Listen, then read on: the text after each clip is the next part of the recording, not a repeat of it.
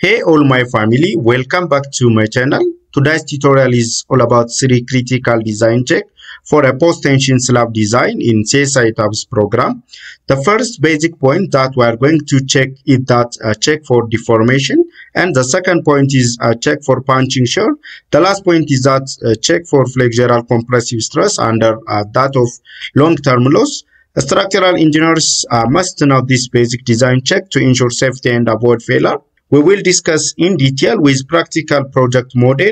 Watch this video up to the end to master structural designs of a post-tension slab. Now it's a time for subscribe my channel and like this video to get daily update tutorials free. Thank you. You motivate me for future work. Let's start today's tutorial. This tutorial is continued from tutorial part 1. So let's go to assign a mesh and a diaphragm. So to do this, let's go to first select the whole slab. After selecting the whole slab, let's go to assign the diaphragm. So go to the assign menu. From that, go to shell. After that, diaphragm. So I have to select D1, apply, OK. So the diaphragm is assigned like this. After assigning the diaphragm, let's go to assign the mesh. So to assign the mesh to the slab, let's go to the analysis menu. From the analysis menu, I have to automatically mesh setting for floor from this point. You are going to use approximate maximum mesh size for automatic mesh, that is 1 meter. So make it OK. So let's go to display both the diaphragm that we are going to assign in the mesh.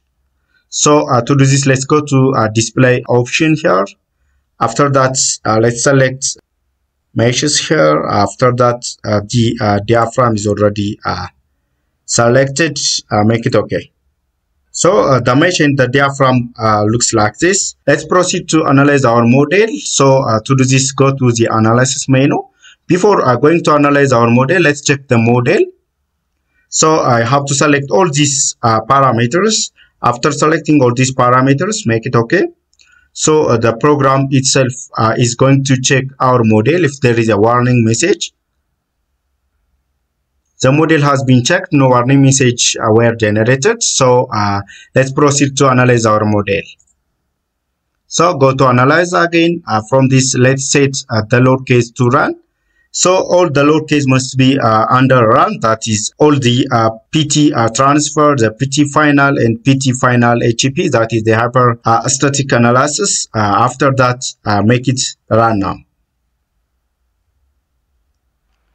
Now the analysis is completed like this. Let's proceed to the first basic or critical design checklist for post-tension slab design. That is check for deformation. Deformation is nothing but it's a vertical displacement to fix the slab thickness by comparing it with the level deformation. So let's go to check the deformation with that of critical load combination. That is the load combination for long-term loss. After that, we are going to compare with the level deformation. That is level deformation, which is equals to the L max or the maximum length divided by 50. So our maximum length is 8 meter as shown from the model. So 8 meter, that is 8,000 millimeter divided by 50. I will show it in Excel. So our maximum length is 8 meter, that is 8,000 millimeter divided by 50. That is 160 millimeter is the level deformation. So let's go to compare it with the deformation that the software gives for this model. So let's go to the display menu. After that, go to the deformed shape. So let's go to use the maximum or the critical combination, that is for the long-term loss.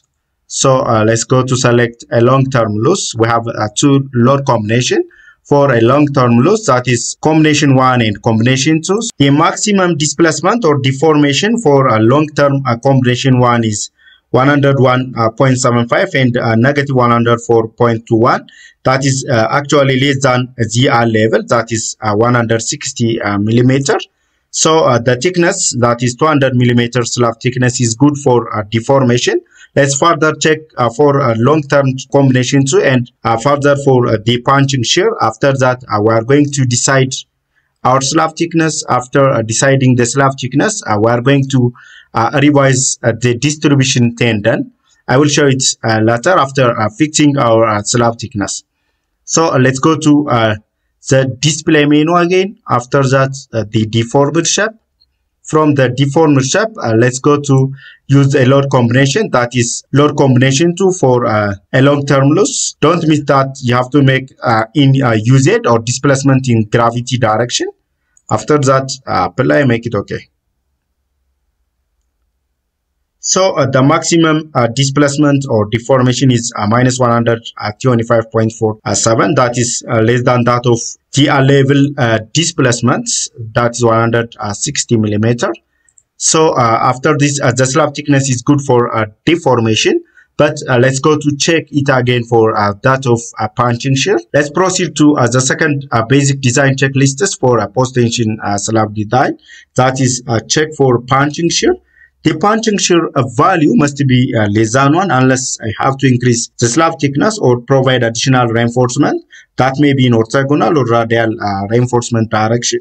Or I have to increase or I have to add a drop panel. I will show it in detail. To do this, go to the design menu.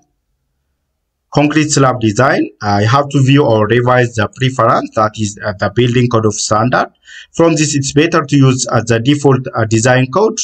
But the basic point is that our slab is considered as a two-way slab and all the data are used as the default as it is. This is because we are going to select the design code first. So the default setting is used. So make it okay.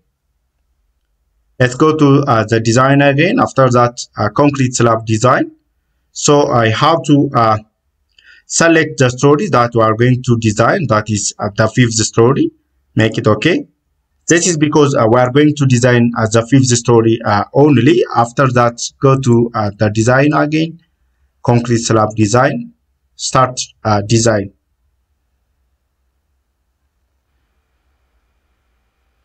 So let's go to the design menu again. After that, concrete slab design. From this display punching check. So the punching value is displayed like this.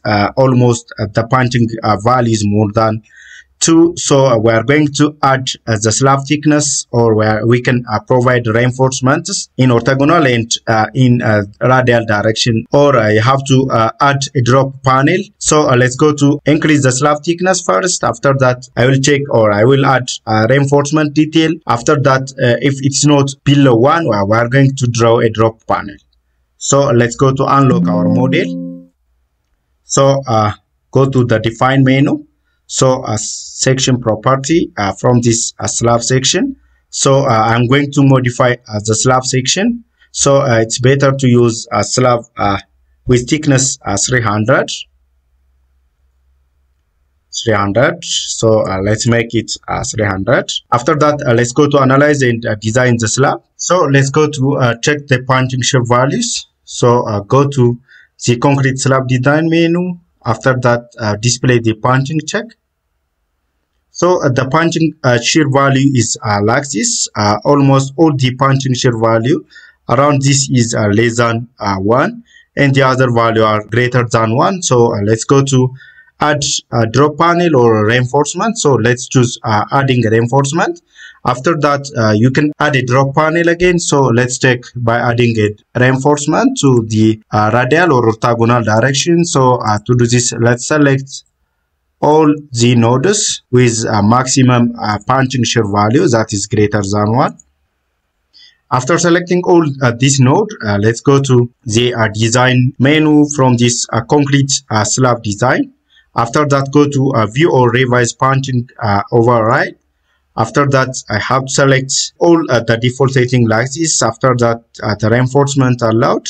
Have to use reinforcement tie or the strut rails. So let's select reinforcement tie. So let's use the orthogonal direction. So from this reinforcement grade, let's use 500, and the diameter of reinforcement 40. The reinforcement spacing, it's better to use 100 millimeter spacing. After that, make it okay. So the punching check result are available. Result for a selected point will be deleted. Do you want? Okay, yes.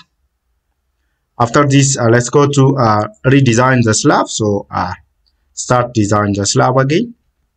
So all the punching value is updated like this, and in some case that is around the territory, the punching shear is not provided or is not decreased by adding reinforcement. So you have to add a drop panel. For more information, I will attach a video link in the description to investigate more on punching shear design that I'm going to design for a flat slab design. So you can use this link for more detailed information. So let's proceed to the third basic point, that is check for flexural compressive stress under a long-term loss. To do this, going to the design menu. After that, concrete slab design. From this, let's use a display flexural design. From this, I'm going to give you an assignment that you are going to write on the comment section. Don't forget that leave your idea in the comment section, where we are going to use layer B only for that of compressive stress check. So let's select the flexural stress check for that of long term. After that, I have to select a compressive rather than selecting a tensile. That is the stress type. After that, let's go to check the DC ratio diagram, that is the demand capacity ratio. After that, make it okay. All the ratios are less than 1. So you can check also the maximum top and maximum bottom, that is already less than 1. So this implies that the design is okay for that of a long-term loss. You can check the minimum reinforcement detail also in addition to that of the tendon. This slab needs a minimum reinforcement, so I will show it as bonus. So go to the design menu. From this, go to concrete slab design. So display flexural design again, enveloping flexural reinforcement. So in both layers, that is layer A and B, you can check the reinforcement needed, that is the minimum reinforcement needed, or you can check it one by one. So let's go to this. So let's cancel the layer B. After that, let's check across layer 1. So all the minimum reinforcement detail is shown like this, in addition to the tendon.